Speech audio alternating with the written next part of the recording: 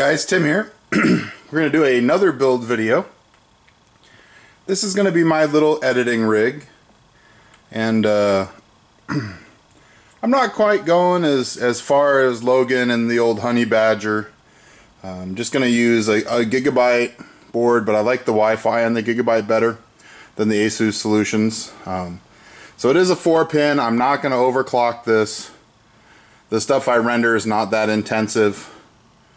So, you know, it's not, I don't need to overclock. If it gets up to its boost speed on the CPU, or maybe just a little bit of an overclock, that'll be good.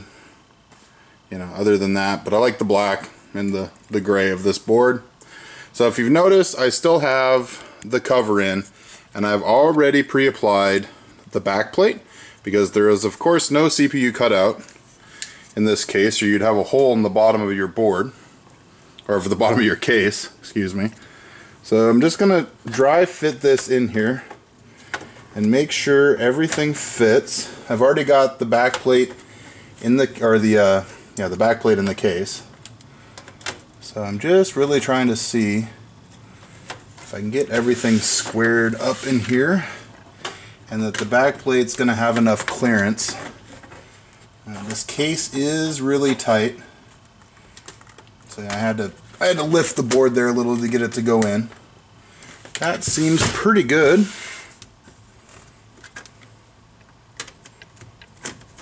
It sits in nice, and the back plate hasn't moved around on me. So I'm going to go ahead and screw this down then.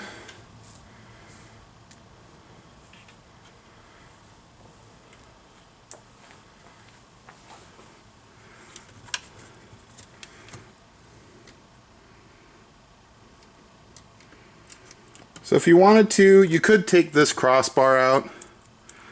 I'm going to try to be lazy and not take it out if I can help it.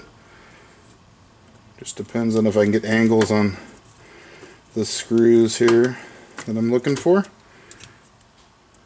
I might have to take it out actually. Just depends. Yep, well, okay, there's a first good bit of information. So to get to these two front screws, you do need to remove that crossbar unless you have a really small screwdriver, which I don't have out here with me right now. Just gonna do that, take care of that off camera, get it screwed in, and we'll be right back. Okay, so we got the crossbar off right there. Made screwing things in a lot easier. So now we're gonna remove the 140 fan from the back of the case. And the reason we're gonna do that is because I am going to mount a liquid cooler in this case, and the reason for that is just because I have it, to be honest with you. I like to keep my liquid coolers running so that they don't go bad, and I have one that hasn't been turned on for a couple of weeks, so I want to get it in something. Plus it should, you know, it helps cool a little better than air coolers, and not a ton better, but a little, except for the big air coolers, which I really don't want, you know, some massive air cooler on here. I like the idea of having a little extra space for air to move around in this case. I'm going to be putting probably a GTX 670 in it. So I'm already going to be introducing, and it's a non-blower style, so I'm already going to be introducing some heat into this case. So I'm going to try to do what I can to not add more. We'll get it on the exhaust. So this is the Intel cooler by Asetek. It's pretty much the same cooler everybody has out that's of this configuration, except for some of the people that actually make their own. And we're just going to use, I'm just going to test fit this right now to see where I want. So I definitely want the coolant pipes on this side, because the video card's going to be down here, and you're going to use the 120 holes to screw it into, and we're just going to screw it directly into the radiator. So I'm going to go ahead and get that mounted. Oh, before I do that, actually though, it's a great point. We want to very loosely thread. Let's see if I can get you guys. So if you don't do this ahead of time, it'll be a complete disaster to try to do later.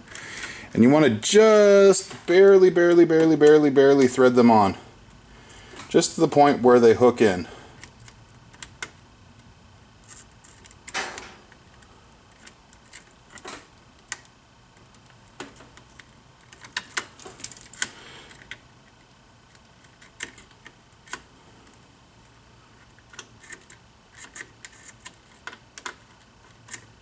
Okay. That looks like it's good, so we'll take it back off, and I'll go ahead and put the CPU in. So that all connected okay. Sorry, you guys are getting to see me test fit stuff because I haven't test fitted it on this platform yet. So I'm going to go ahead, I need to clean off my CPU. I'm going to go ahead and get that done. I'll get the ring inserted, I'll get the CPU put in, and I'll get the cooler on, and then we'll be right back. Okay, so we got everything installed for the most part here for the motherboard. So I already did the cooling. We've got the motherboard and the processor in with the cooler attached to it. And we'll do cable management later, but there won't be much cables in this case, to be honest with you. So what we have left to do for a functioning PC is we need a power supply, our RAM, and some hard drives.